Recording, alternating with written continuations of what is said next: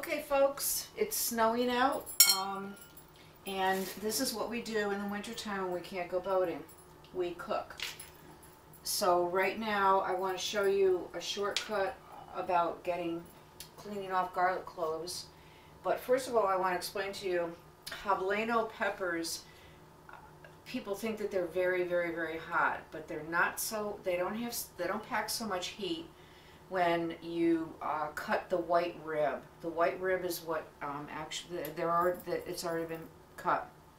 The white rib is what carries the heat in these. So I'm making spaghetti sauce for tomorrow, and the reason this pot looks so huge is because I learned from my mother that you can't start off small and have to get a bigger pan. So I go too big. So this is for sautéing the mushrooms, and the mushrooms, by the way, I don't buy the buttons anymore because I'm sick of cleaning them. So we buy the slices. I pay up a little bit for the slices. I trim them and then just lob them into the pan and fry them with the peppers. And the onions aren't out yet, but I will be putting onions in there.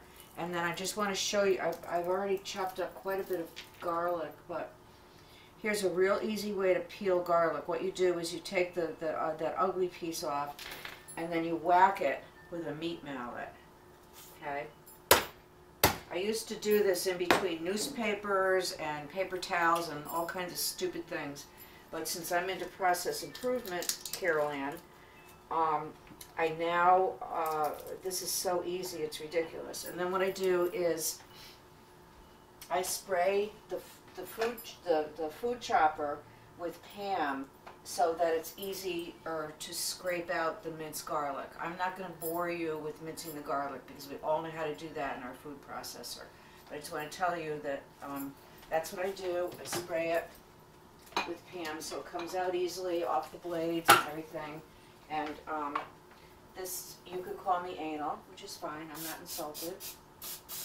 Okay, there we go.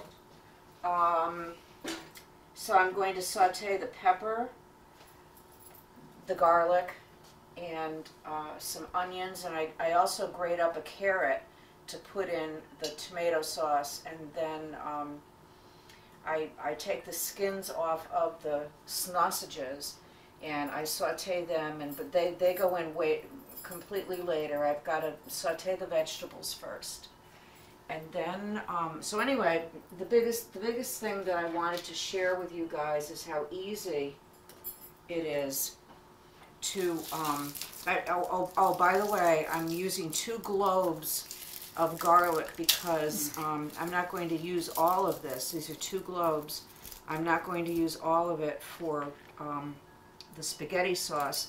What I do is I take some of them after they've been chopped up in the food processor, and I put them into a glass jar and minced, and I cover them with olive oil, and I call that my cheater garlic.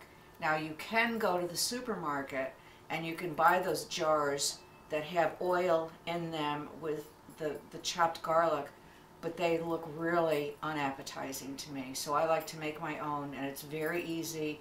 You just shovel the minced garlic into a glass jar. Bill's laughing at me.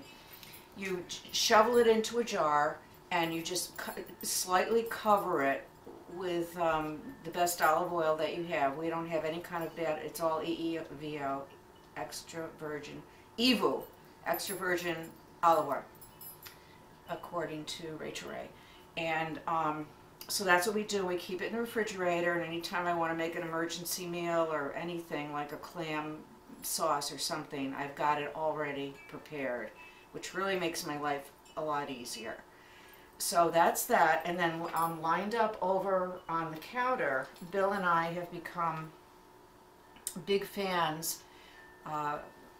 Ellen is the only one who will remember this, but we met the New York Times food editor over at Doug's Dock in Greenport probably 10 years ago. Now Fred and Kathy will remember because we went to a really disgusting pig roast at his house, and Fred and Kathy came with us.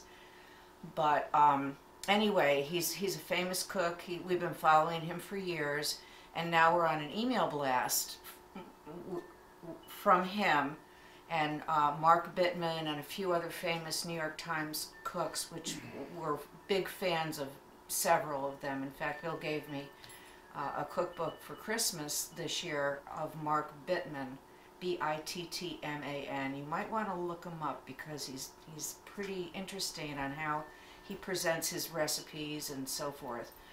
But anyway, we printed out a couple of things that we're going to try over the next couple of weeks.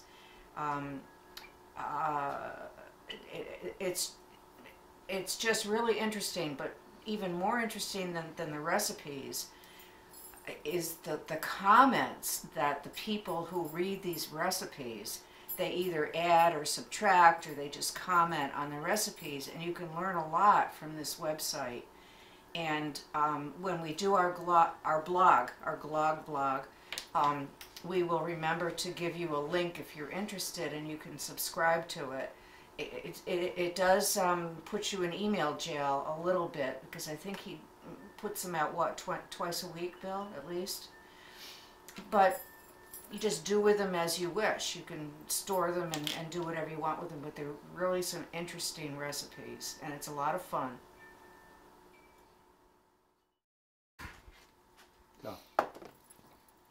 It's been great talking to you guys. I hope you watch this and enjoy it. And if you have any comments, we would love to see them.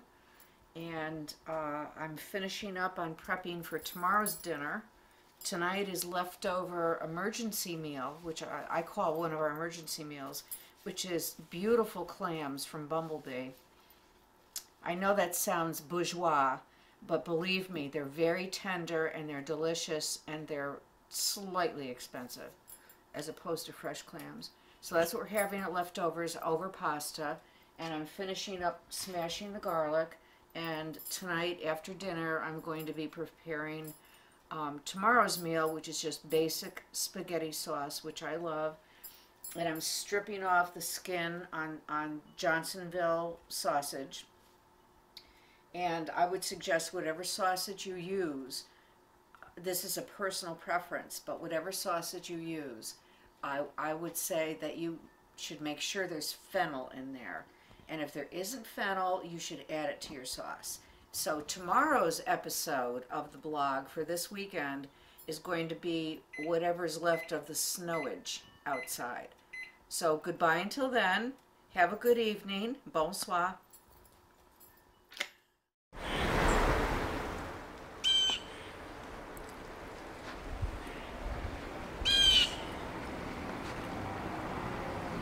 Well, here it is, the aftermath of the big storm of 2016. No parking on city streets. I'm sure the school children will be left out of school tomorrow. They might hurt themselves in the snow. Hard to tell. There it is, a good 8 inches.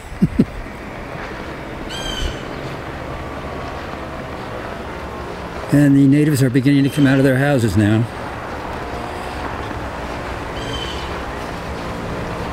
Time to buy more drugs.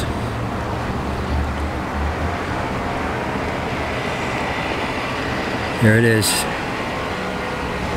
It was panic in the city last night.